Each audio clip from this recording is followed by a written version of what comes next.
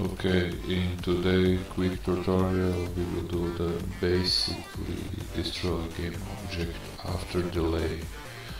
In this case I will show you how to destroy a game object. I will create game object, create cube, and then you will apply script that I will give you in my blog post.